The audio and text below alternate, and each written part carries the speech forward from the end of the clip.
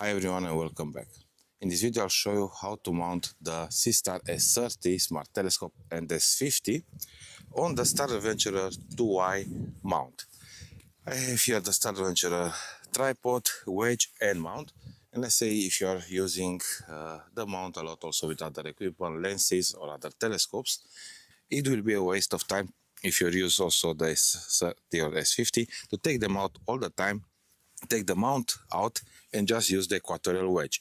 It's much better to just attach one of the SEESTAR telescopes directly here on the mount and use them in equatorial mode. We will start now with the SEESTAR S30 and then we'll move on also with the SEESTAR S50 and show you also how to mount the second. The method is the same. The SEESTAR S50 is a little bit heavier. Before starting, if you have the Star Adventurer and you set it up with the Star Adventurer dovetail, remove that and use here the photography mode of the Star Adventurer 2i. You need to replace the original knob that it will not work with the SEESTAR S50. Might work with S30 because it's a little bit taller, the base, but with S50 I hit the base. And here I have a 13mm base and 8mm cylinder on this screw.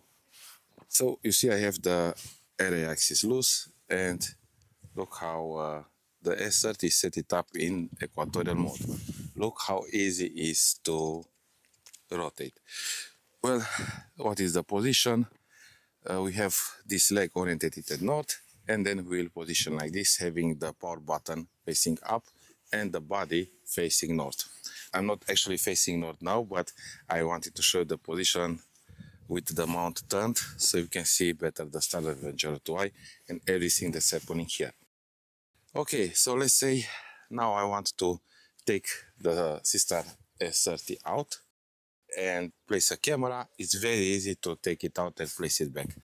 We'll show you now exactly how to do this. So I've tied it here so it will be tight. And look how easy it is to take out the SEESTAR S30 Smart Telescope and to place back. Look.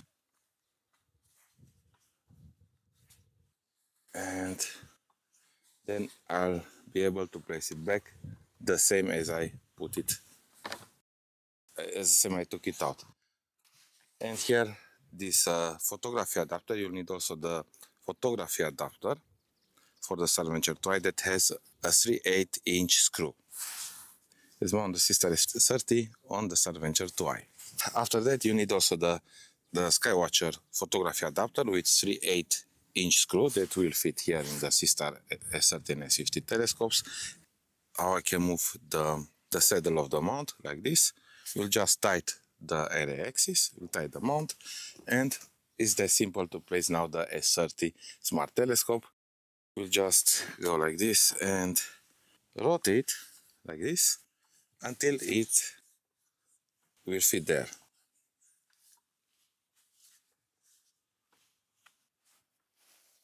We finished mounting the SEESTAR S30 on the Star Adventurer 2i mount.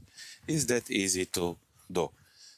Now if I loosen the saddle, look how easy it is to just turn the mount around like this. And when you want to start image in equatorial mode, we will set it in this position, having the power button facing up and the body facing north. We tight. After you have here the tripod leg towards north. This is the position of the SEESTAR S30.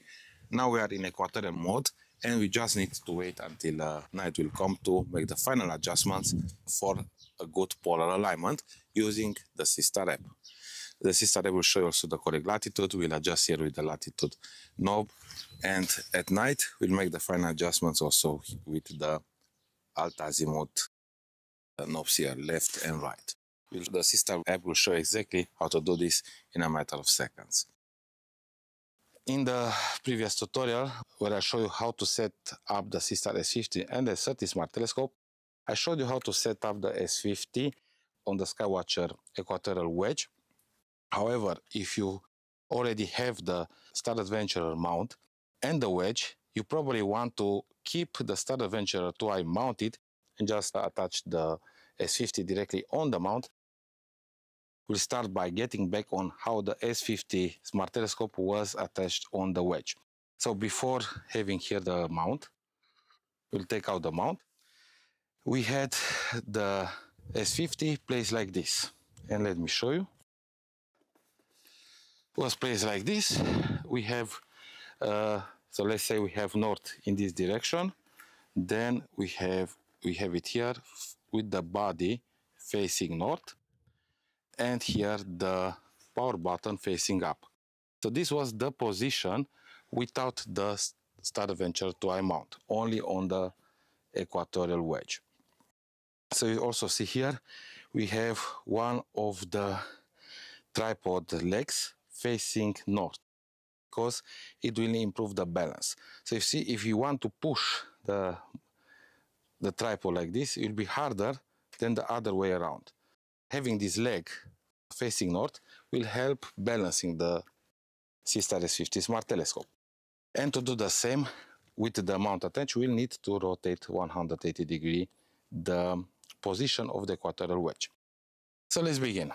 First, here I needed to use the Star Adventurer mount. I had to attach first the mounting plate here, and this is basically the position.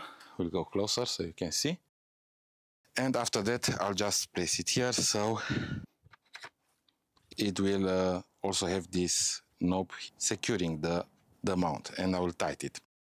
Okay, so normally this leg needs to be facing north, right? And what we can see here, that basically our mount now is facing south, like we would polar align in the southern hemisphere. So for this, we need to rotate back the equatorial wedge 100 degrees. We'll unlock here and move it like this. And we tie it back. We also check here the bubble level, so it will be leveled. Let's see, now it's almost 100%. We can also correct that after. Okay, so we finished the first step. We rotate it 180 degrees. So this is the adjustment that you need to make if you use the S50 directly on the Star Adventurer 2i mount. Next, we need to attach this Skywatcher ball head adapter on the S50. It does have here a 3/8" screw that will fit on the Seestar S50 or S30 smart telescope. So we'll go here and attach here the ball adapter like this. And next step is to attach the S50. We tight here good also. So here we have the knob.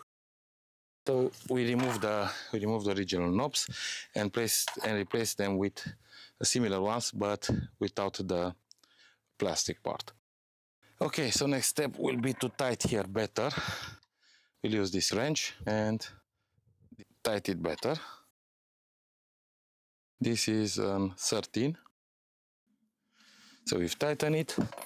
Next step. So we'll go now and attach the S50 and use also the screw to tighten it. So here you need to hold it well until you do this operation. Okay, so we tighten good, and now having the dovetail still loose, we'll be able to rotate like this the S50 as we want to rotate until we'll have the right position. So let's say here is north when we have this single leg. Then we just measure the position. The body is facing north, and here the power button is facing up. And we'll tighten now the Star Adventurer 2i. Okay, we finished. We have now the S50 mounted directly on top of the Star Adventurer 2i. The only thing is, now having here on top, we won't be able to use the polar finder scope to polar align. But it's no problem, because with the S50 we have the equatorial mode application that will plate solve and give us exactly the adjustments needed to get an accurate polar alignment. And you can check also my other tutorials how to do that. You can also check everything to be tight, to be sturdy.